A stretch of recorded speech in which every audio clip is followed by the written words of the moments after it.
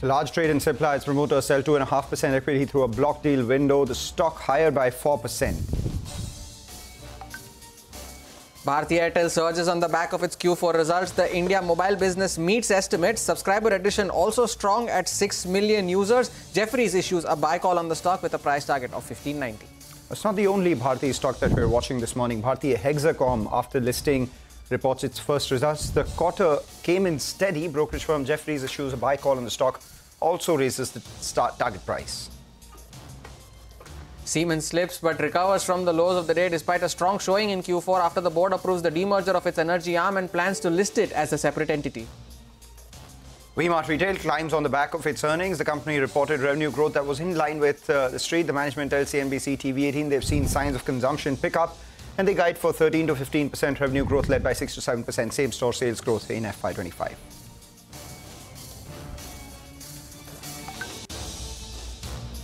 Hello and welcome to Chartbusters. I am Hormuz Patakia. With me is Mangalam Malu. We started off the day pretty well, but we are off the highs of the day now. The Nifty is now at 22,150. After a 3-day recovery, the Nifty is seeing a bit of resistance at the higher levels. We are mentioning the 50 DMA would be a bit of a resistance there at 22,300, and that's exactly where the index has reversed from, around 22,300 levels now, significantly off the highs of the day. 150 points now on the Nifty off the highs. 22,160. Pull up the Bank Nifty as well, and that is also seeing a bit of underperformance from the highs. 48,000 proving to be a resistance there for the index. It started off higher, went close to 47,950. That is where it reversed from yesterday as well, and now it has also seen some bit of correction from higher levels. So, bit of resistance there, Mangalam, at higher levels for the market. Bit of resistance there for the higher levels. Hormaz, we're looking at uncertainty still there in the market, right? So, as a result of which, yes, we see some recovery from the lows, but triggers for upside seem limited until there is some clarity on the various factors that are playing out right now,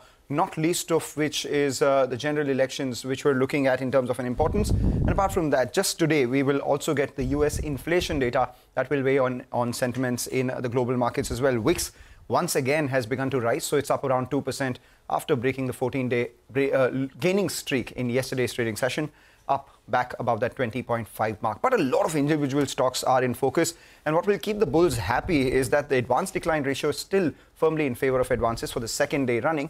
One of them on our radar right now is Aadhar Housing Finance, has made its debut on the exchanges today. The stock listed largely flat at about 315 rupees per share. Rishi Anand, who's the managing director and CEO of the company, joins us now to discuss the company's post-listing plans. Thanks a lot, Rishi, for joining in. What we've been speaking about in terms of growth or demand in consumption over the last couple of years has been very skewed towards the upper end. You cater to the lower end of the society with average ticket sizes being around that 10 to 11 lakh rupee mark. How is consumption there right now? Have you seen a pickup in the last, couple of months or so? And would that mean you grow above and beyond that 15% CAGR that you've been doing over the last few years? Great. First of all, very good morning to both of you. Too many questions in one question, but I'll try and attempt the questions. One is you spoke about the demand on the lower income segment that we operate in. We typically operate in the EWS LIG segment.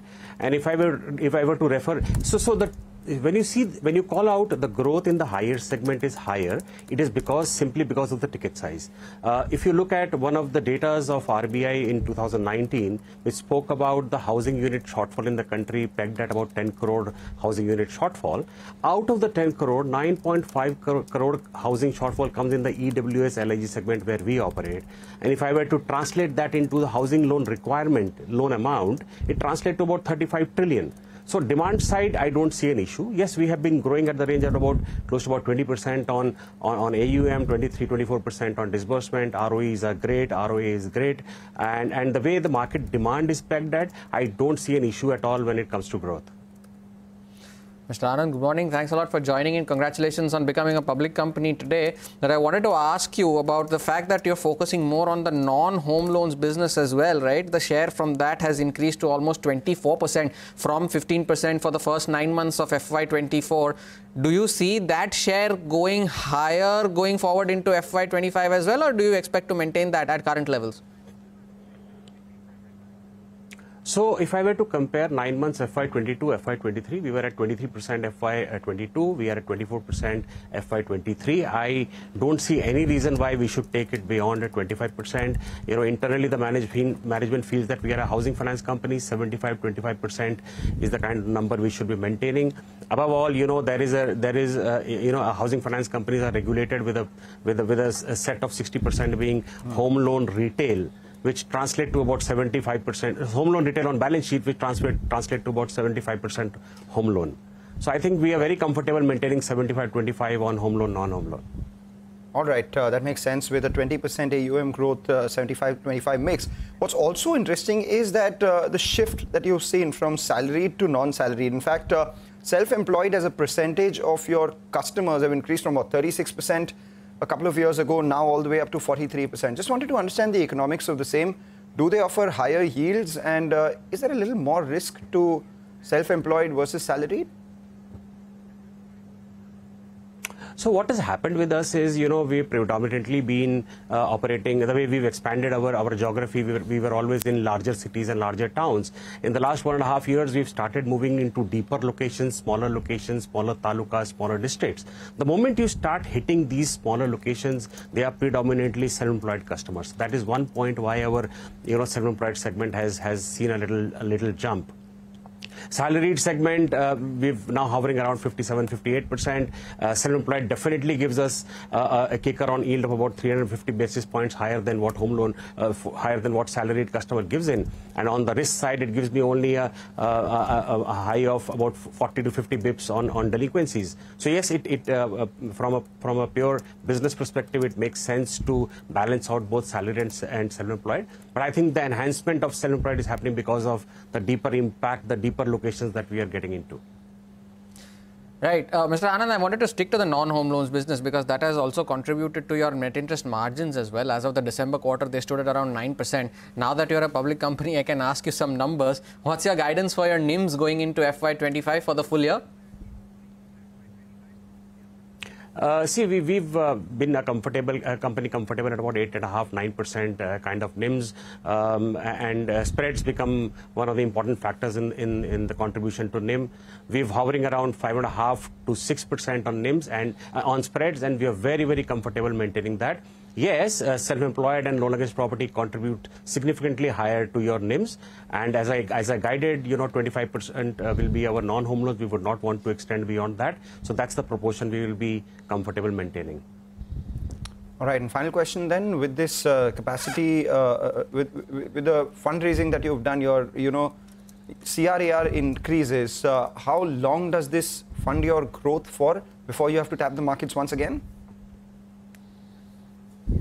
So the way we look at it, anywhere between 3 to 4 years, I don't think we need to come back to the market. We've come to the market now. 3 to 4 years from now, there is no requirement for coming back to the market. Well, promoter shareholding is around 76.5. Mr. Anand, would you look to bring that down to 75% anytime soon? It's actually moved down to about 70, close to about 75.8. With a 22-23%, 22 point some percent shareholding dilution now from a 98.7. So I don't think we are going to be hitting the market very soon.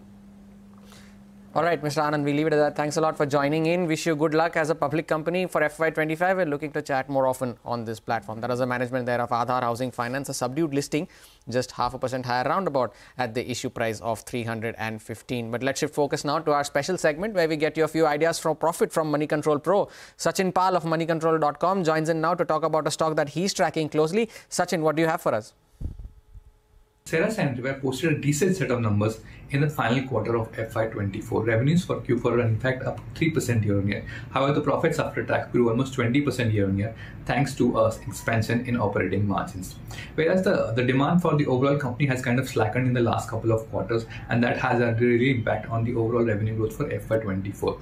However, the company has in fact expanded its facility in the faucetware, which puts it in good stead from a long-term standpoint. Also, the company is looking forward to land acquisition for the sanitaryware facility, post which it will start the project execution as well as expansion of the sanitaryware facility as well. Overall, the company enjoys a very strong foothold in the retail market, and therefore 75% of the revenues in fact come from the retail segment, which largely insulates from the demand supply shocks of the real estate market. Therefore, the company is in a very strong position to be able to grow its scale in the coming years. Well, the stock has also seen a correction of almost 20-25% given the subdued set of numbers in the past couple of quarters, and is currently trading at around 35 times FY25 estimated earnings, which we believe is very reasonable for accumulation from a long-term standpoint. Right, that's about Cera Sanitaryware, an idea for profit coming in from our colleagues at Money Control Pro. Take a short break. On the other side, we're not done with speaking to management. Sanjeev Asthana, the CEO of Patanjali Foods, joins in to discuss their quarter gone by. Stay tuned.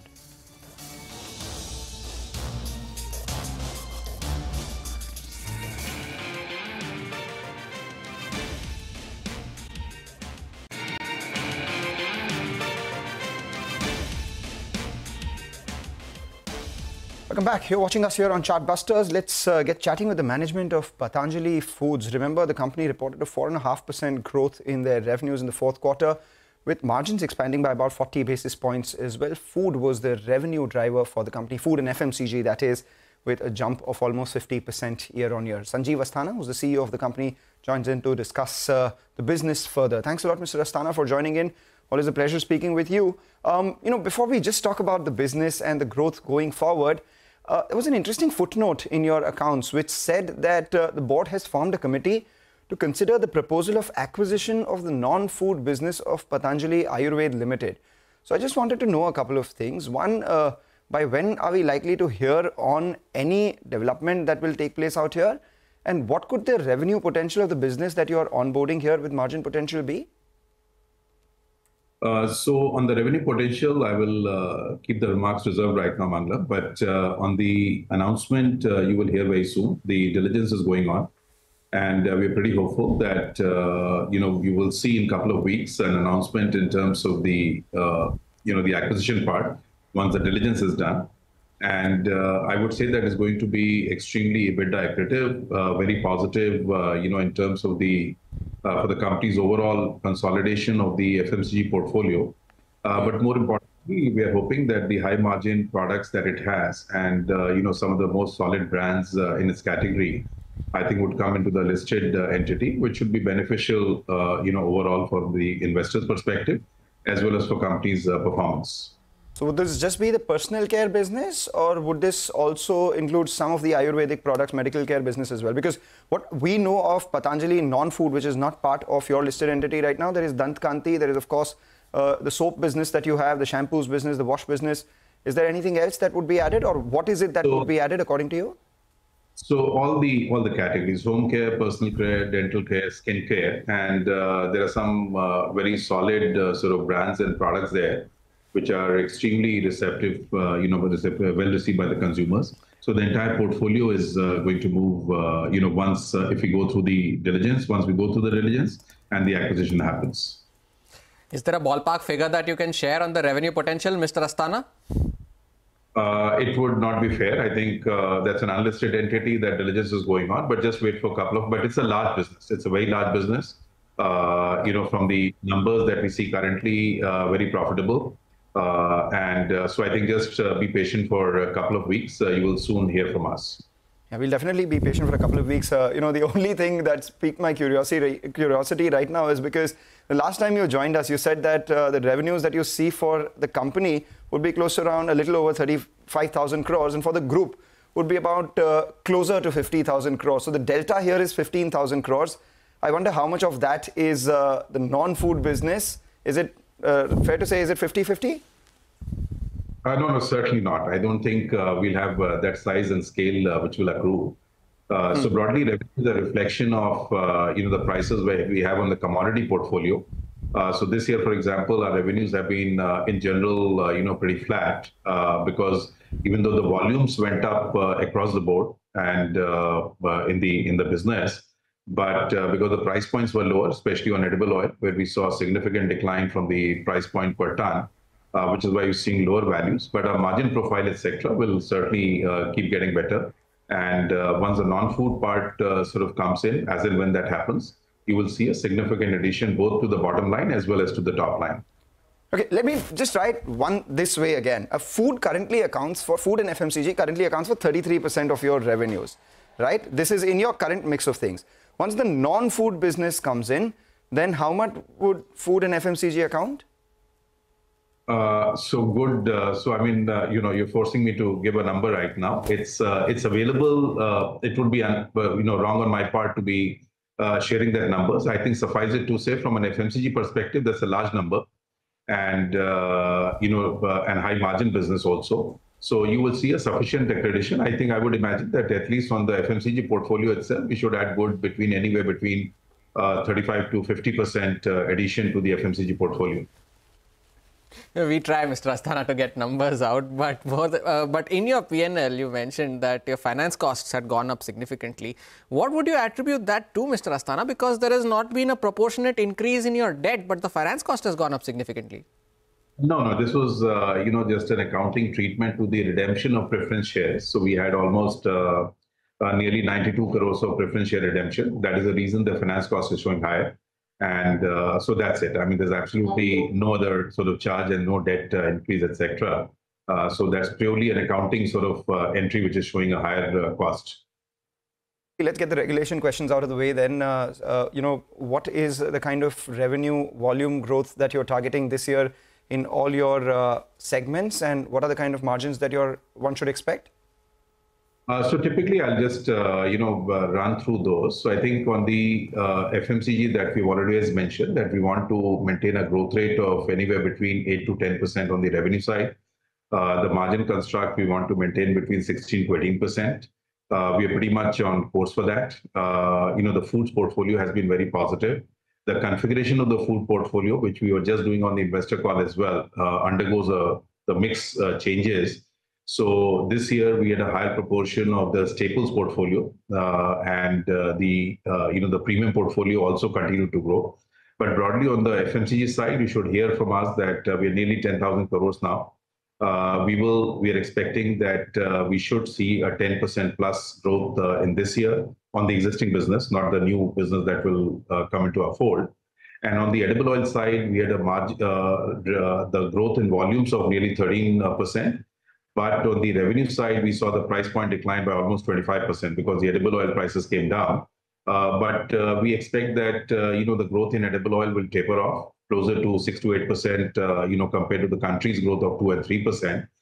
So broadly, I think compared to 31,000 odd crores of revenue this year, we should see closer to about 35,000 crores next year, not including the new business which will get added to the company in the fullness of time. Very quickly, Mr. Asthana, due to paucity of time, but has there been any impact on the business because of the issues that Patanjali Ayurved has faced when it comes to the Supreme Court? None at all. In fact, if at all, quarter four has been very positive for us when most of these issues were getting discussed. So largely completely untouched. And that also should be a thing of the past very soon. So I think the direction is positive, and we are pretty hopeful that all of it, will be passed behind us. But on the business front, we see virtually no impact at all. That was an important question to ask, largely because, now some more brands from Patanjali Ayurved would be coming into your fold as well. But do you have any internal measure of the metric of brand structure, brand strength right now, which may have taken a dent, if at all? So just to clarify, in terms of the brands, that perhaps are being alluded to, are typically these are all Ayurvedic medicines, which are not, at all either in the mix of, the businesses that we're evaluating, nor it has had any impact. So pretty much on the non-food, those are, the Ayurvedic medicines that are under discussion. And almost no impact on either the sales or the, the imagery or the consumer response. Nothing, not one bit on our business. All right. Thanks a lot for joining in and giving us that update. One would have thought that even though the businesses are different, the brand name together may have had some overlaps here and there. But take your point out there, and we will be awaiting. Hope to speak to you as soon as you bring the other businesses into your fold in a couple of weeks, as the management is saying, Hormaz. Indeed, and the stock reaction as well, 0.5% higher of the lows of the day, but of the highs of the day as well. So not much when it comes to an earnings reaction from Patanjali Foods. But time for a short break. Back with more on the markets and specific stocks on the other side. Stay tuned.